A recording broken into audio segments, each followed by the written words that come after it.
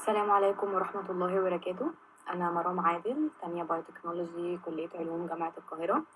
والفيديو ده أنا هشرح فيه حاجات أنا كنت حابة إن أنا أعرفها من أول لحظة.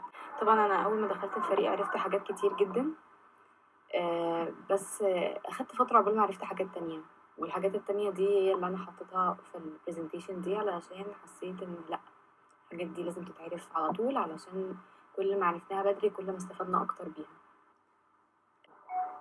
احنا هنشرح في الفيديو ده 5 حاجات ب5 تايتلز مختلفين. أول تايتل scientific pills، تاني واحد Mendeley reading a research papers، choosing a scientific journal، getting rights and permission. أول topic هنتكلم عنه اللي هو scientific pills، راس علم. يعني حرفيا لما واحد بيبقى بيحب البحث العلمي والريسيرش وكده لازم يكون متابع مع أجدد حاجات نزلت، أجدد الأبحاث والاكتشافات والتجارب، وده بيبقى من خلال كذا طريقة. في طريقة بالقراءة، نسمع، نشوف بعينينا، يعني حسب كل بني آدم بيحب ايه. أول حاجة مثلا إن احنا نحمل تكست بوكس. التكست بوكس دي بقى بتبقى من البيزكس لحد الابليكيشنز وكل حاجة. بيبقى في ويب سايتس بتكتب عليها اسم الفيلد اللي احنا مهتمين بيه، ونقدر ان احنا نداونلود التكست بوك ده. هوريكم دلوقتي اسم ويب سايت أنا بستخدمه عشان أنزل تكست بوكس من عليه. الويب سايت اسمه library genesis، يعني بنفتحه وبعد كده بنكتب في السيرش مثلا ده اسم تكست بوك معروف، بعد كده هيظهر لنا اهو. عندنا كتب كتير جدا ليها علاقة بالنوكلير بيولوجي، هنختار مثلا ده. بعد كده هندوس هنا get، بعد كده هينزل خلاص عندنا في الداونلودز. تاني حاجة احنا ممكن نعملها ان احنا نسبسكرايب لنيتشر نيوزلتر. ده عبارة ان احنا بنخش على الموقع بتاع نيتشر، نكتب الايميل بتاعنا، هما بيبعتوا لنا ارتكلز كل يوم او يومين، عبارة عن يعني تقريبا اختصار بقى لكل حاجة جديدة حصلت، وبجد بيبقى تحفة. بيبقى اصلا زي ملخص كده، وممكن تخش بقى على الارتكل تقرا معلومات اكتر عن الموضوع. وبعد لو عايز تقرا معلومات اكتر بقى عن الموضوع ممكن تشوف الريفرنسز اللي هم استخدموها عندهم، وهتلاقي بقى ابحاث هما بيتكلموا عنها، ممكن تقرا البحث. هو اسم النيوزلتر بتاعتهم نيتشر بريفنج. هنكتب كده، ظهرت اهي. بعد كده نلاقي هنا اول حاجه ندوس عليها، هنكتب هنا الايميل ادرس بتاعنا، ندوس يس ساين اب. لو جينا بقى فتحنا الايميل اللي هما بيبعتوه هنلاقي عباره عن انترو كده وهيدلاينز عن كل حاجه بتحصل.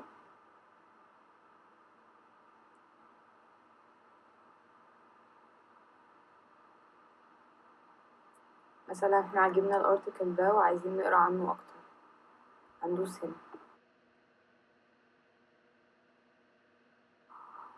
تالت حاجة بقى البودكاست، دي زي إذاعة كده بس بدل ما بتكون على الراديو يعني بتكون على النت وكده.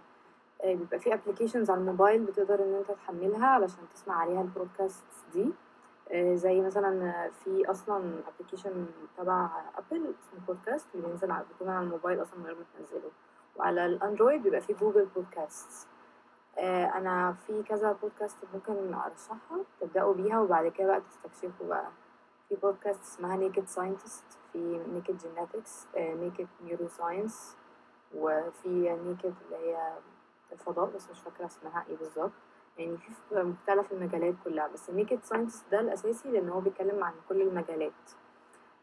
يعني مفيش حاجة أحلى من إن أنت تبقى قاعد كده مبتعملش مجهود وعمال تسمع في 2 متخصصين في المجال اللي أنت مهتم بيه عمالين يتكلموا في المجال ده، اللي هو أنت مش متخيل قد إيه هتستفاد وهتستمتع بطريقة العرض والشرح، ممكن تستفاد من presentation skills اللي عندهم.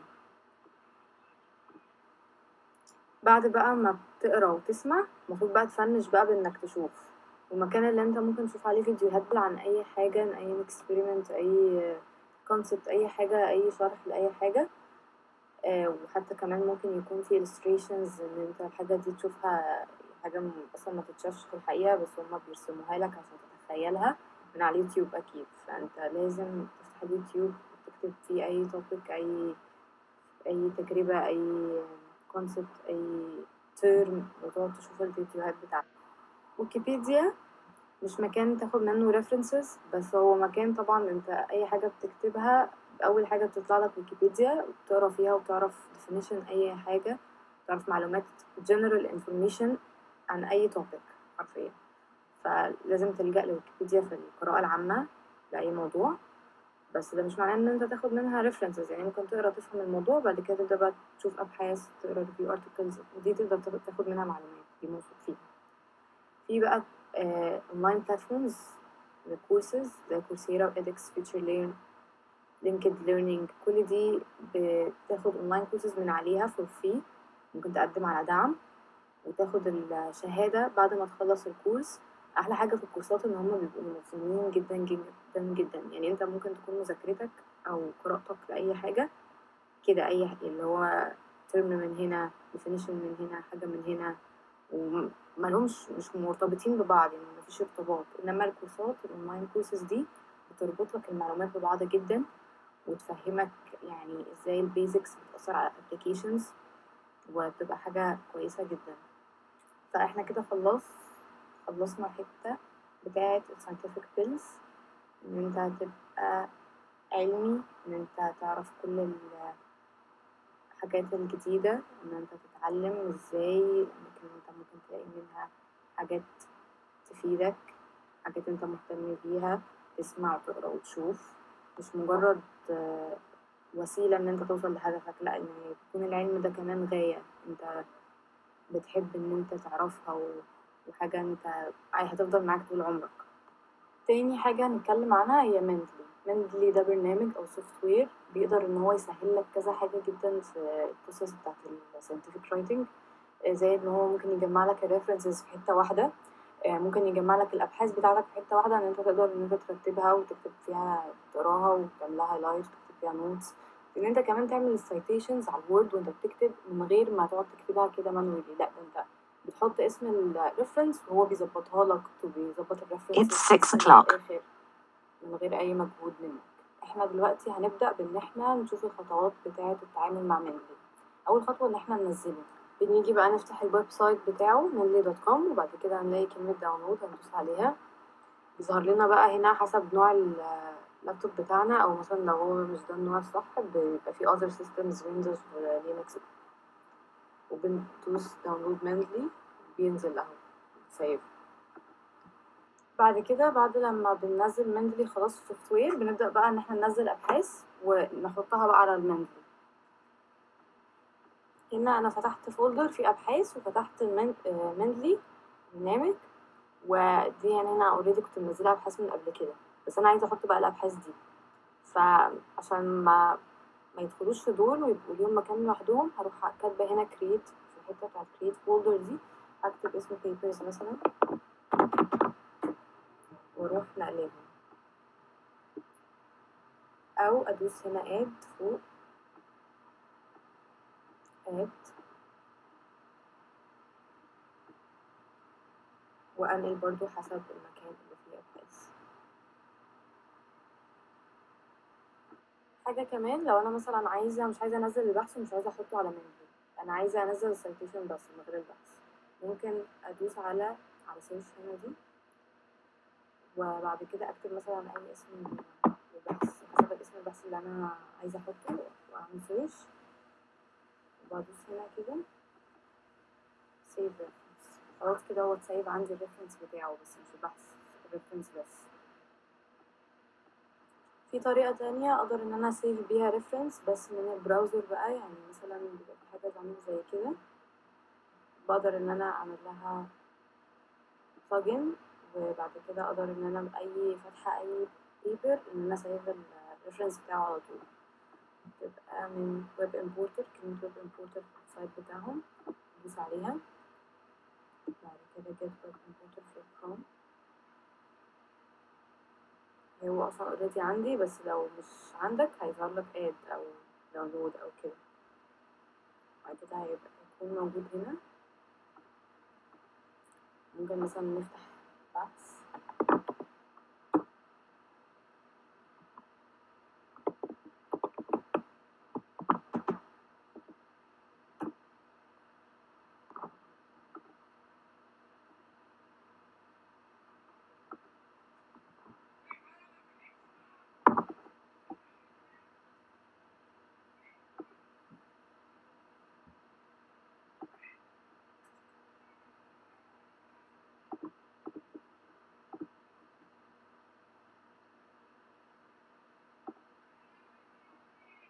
عمل ساين ان على طول، عملت ريفرش وبعد كده ظهر جايب لي ان البحث اهو ظاهر. ممكن يجيب كذا حاجة تانية بس انت بتختار اللي ماشي مع الديتيلز بتاعت البحث بتاعك. يعني البحث ده المفروض ان هو الأوثرز بتوعه، نتأكد من الأوثرز، نتأكد من اسمه، نتأكد من الديت بتاعه، تمام الديت، نتأكد من الجورنال اللي نشراه، بعد كده ندوس اد. شوف بقى عايزين نعمل اد فين، نيو فولدر ولا حسب الفولدرز اللي انت عاملها.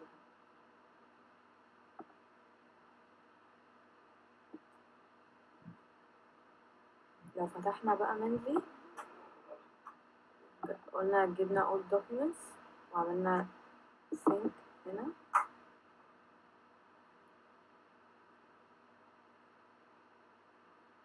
هنلاقي ان البحث ظهر. نشوف كان اسمه ايه،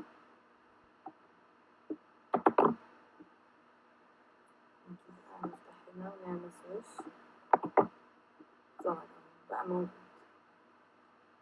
في تول برضو عايزين نعملها مهمة جدا، ان احنا ندخل مندلي في الوورد بتاعنا فنقدر ان احنا نعمل insert reference. نجيبها من تولز، هي هتبقى موجودة في لو لابتوب ويندوز او كده تبقى موجودة في السيتنجز عادي.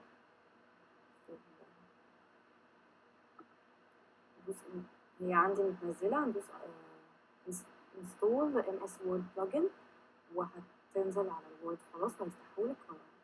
شكلها هيكون عامل كده. references اهي، insert او edit citation، بنختار الستايل من هنا. لو الستايل اللي احنا عايزينه مش موجود هنا، الستايل ده برضو كان بيبقى موجود في الأوثر guidelines اللي احنا هنتكلم عليه. ندوس more styles ونكتب الاسم ايا كان هنا، او يبقى فيه لينك بنجيبه من على النت الستايل، وندوس هنا داونلود وبينزل برضو، ندوس done. وبعد كده نقدر ان احنا نعمل insert اسم البحث او اسم الأوثر ايا كان، ندوس عليه هنا مثلا معمول نمبر ممكن نغيره،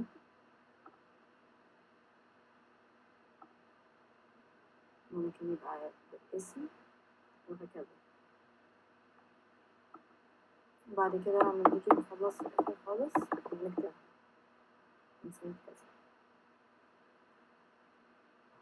احنا كده خلاص خلصنا الجزء بتاع الامبورتنج والسايتيشن والأورجنايزنج لما حطينا الأبحاث بتاعتنا في فولدر معين باسم معين.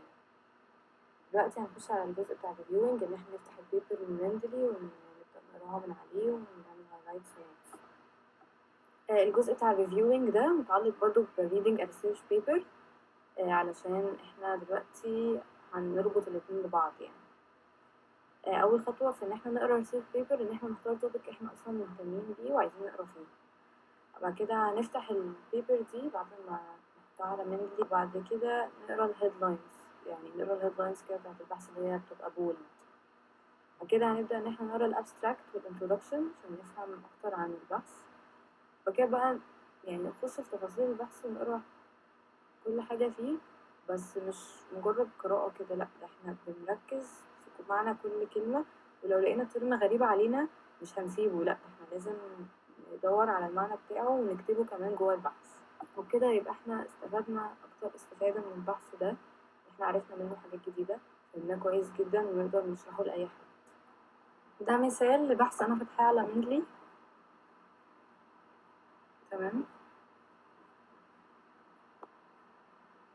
هايلايت، بقدر ان انا اعمل هايلايت. تمام، وبقدر ان انا مثلا اد نوت واكتب النوت، بيبقى شكلها عامل كده، بكتب بقى مثلا definition.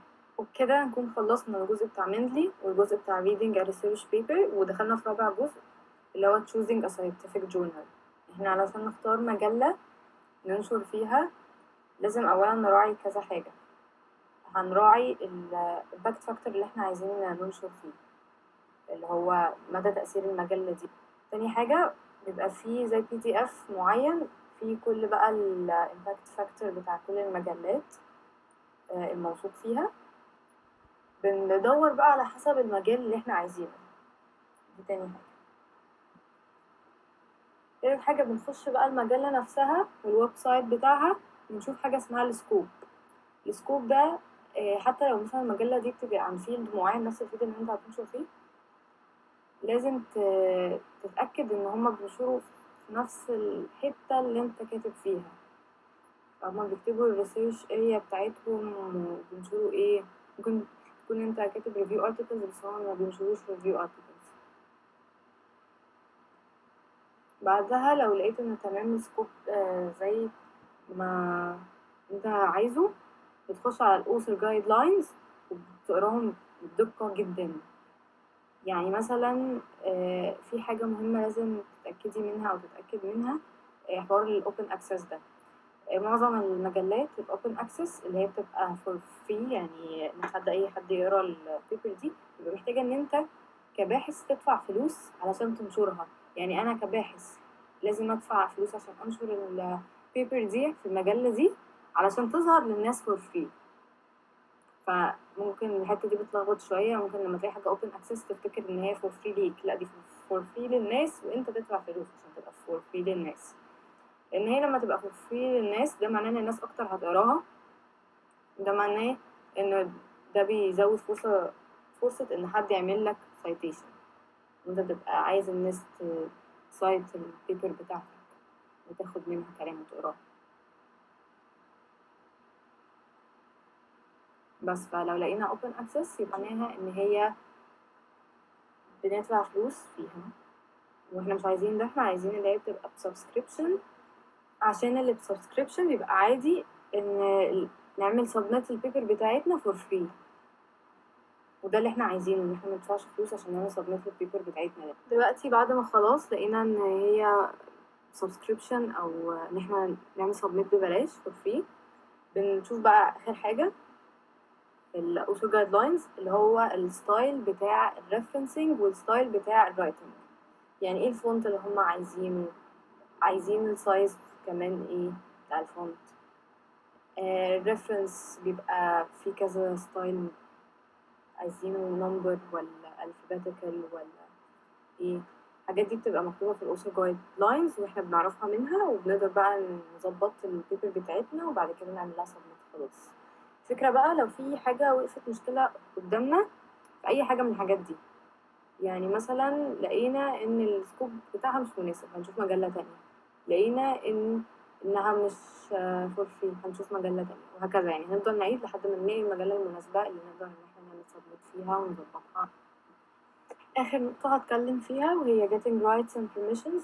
دلوقتي احنا لما بنيجي ناخد صورة من بيبر أو تيبل من بيبر وعايزين نحطه في البيبر أو الريفيو ارتكل بتاعنا، لازم ناخد زي permission من المجلة اللي ناشرة. فده بيتعمل في الآخر خالص لما نكون خلاص خلصنا البيبر بتاعتنا وحطينا الفيجرز وعرفنا الاسم وعرفنا ننشرها فين، علشان نعرف نملى الفورم اللي هما بيطلبوها مننا. مثلا هنا بحث انا اخدت منه فيجر او تيبل وعايزه خلاص اجيب البرميشن ان انا استخدم الفيجرز دي او التيبل دي. بدوس على get rights and content، بيظهر لي الويب سايت ده، بختار بقى انا عايزه عليه الفيجر او التيبل ده use in a journal او magazine، وقلنا بقى بقيه الفورم بكل details academic institute. نختار بقى المكان اللي انا هعمل ببلش فيه، انا خلاص بكون اخترت المجله وعارفه هي تبع ايه، بختار الببلشر بتاع المجله. هنفترض ان هي السيفير مثلا figures tables illustrations، نختار العدد بتاعهم مثلا electronic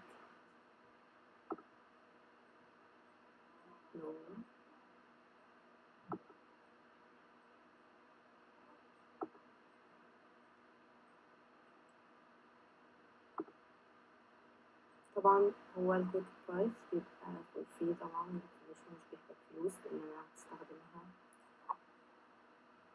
في بيبر عندي، والبيبر هتكون الكترونيك كمان.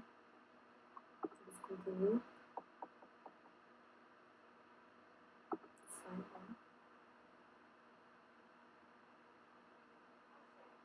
خلاص كده انا بدوس continue.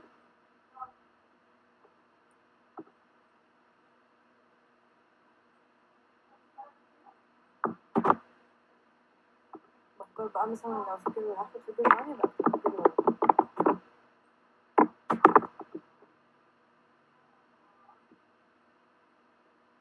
لازم ادوس I agree understand ادوس accept.